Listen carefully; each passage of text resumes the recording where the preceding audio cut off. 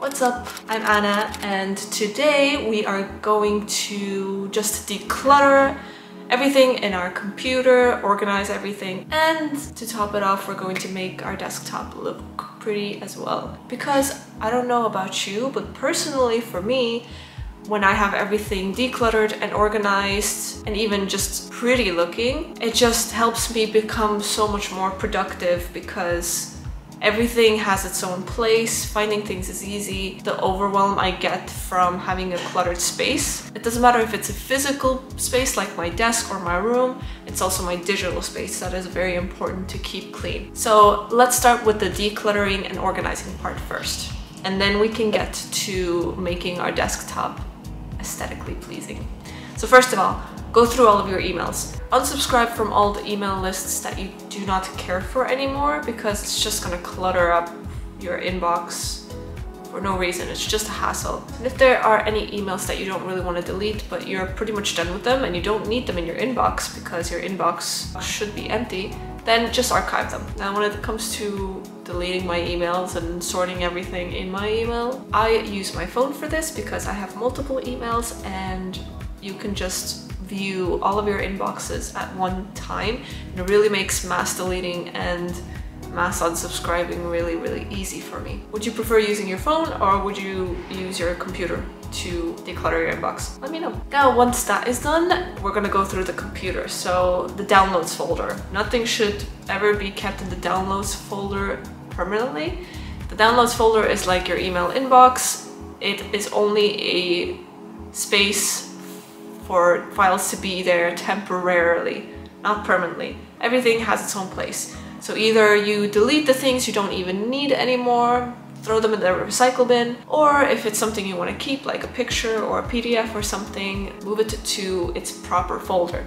If you don't have a folder for it yet, then you can create one. But remember, don't overdo the folders because we want to keep things simple so everything is easy and quick to access, not going through folder after folder within a folder.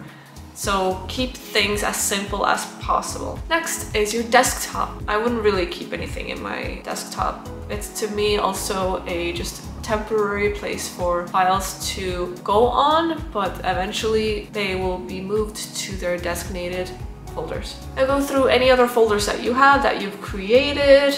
Maybe there is a image or a file that maybe you needed 6 months ago, but now you don't anymore, and you've completely forgotten about it, just get rid of it. Next is your Google Drive or your OneDrive or any drive that you use. I only use Google Drive, so that's where I would go through all of my files. And it does get cluttered pretty fast for me, but for some people it might not get cluttered as fast. For me, I'd probably organize my Google Drive every 2 weeks, but sometimes you can get away with 1 month. It really depends how often you use it. Now, browser bookmarks. I love to bookmark because it's such a great way to easily save websites, but probably within a month I do not need that website on the bookmark page anymore. Or maybe I'd move it to some sort of spreadsheet and not keep it there forever. But definitely go through it, see if there's anything that is just filling up space that you don't care about anymore. Also, if you're an avid browser extension user like I am, I go through and try and test and use a lot of different browser extensions. Sometimes I fall out of love for some of them, so I just want to quickly go through them and see if there's anything I can delete, remove, or unpin. But you don't really have to do this often, but it's another area that you can look where it can get pretty cluttered. Next is going through all the apps and software and programs in your computer that you don't use anymore, that's just taking up space. Go through those, see if there's anything you want to uninstall. Maybe you wanted to try some sort of app or software and you haven't used it for months and you don't plan to use it realistically for a long time. Just get rid of it. Some digital areas you have to declutter once a week, but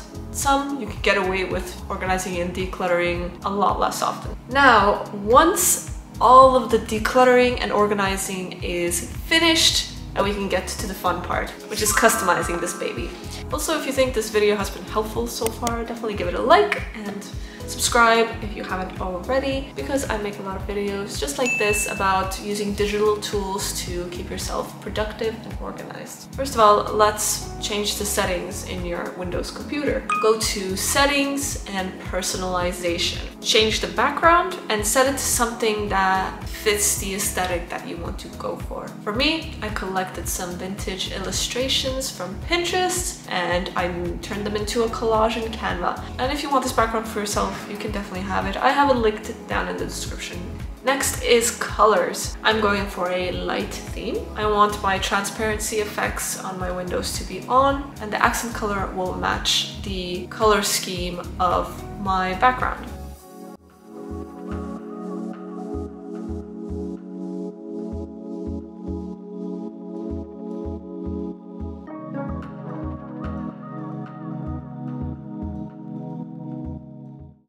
Now, once that is done, go to your desktop, right-click it, and disable the option to show your desktop icons. We don't want any icons to show on screen because honestly, you don't need them. And if you want to access something quickly, then you can just pin it to your taskbar. Now we're going to include some add-ons to your desktop to make it more customized, and everything I mention will be linked in the description box. First of all, I like a transparent taskbar, or something that just kind of looks like acrylic or glass or see-through. I have this add-on here that you can download, and it's very easy to add to your windows. So as you can see, this is how my taskbar looked before, and now it looks like this.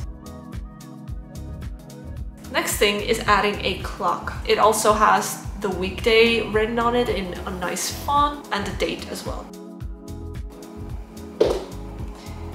And to actually be able to use this add-on, you need to get something called Rain Meter. So I'm downloading that first. And then I'm getting the clock.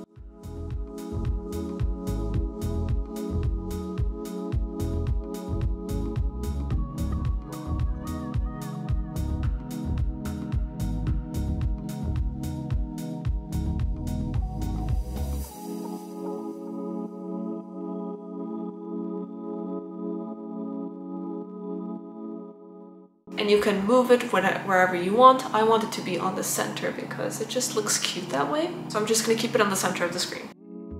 Next thing I want to do is actually change my mouse cursor. So right now I just have a plain mouse cursor and I want to make it cute. So what software am I using for that? It's called Custom Cursor, and they have so many different custom cursors there. This is the one I found that kind of fits my whole aesthetic that I'm going for my desktop. And it's literally just a bow and a little perfume icon. And I thought that was so adorable. I was like, okay, I'll pick this one. But there's so many different other cute ones. There's like flowers and characters. You can just go through the whole library and see what you like. And the software is super easy to use.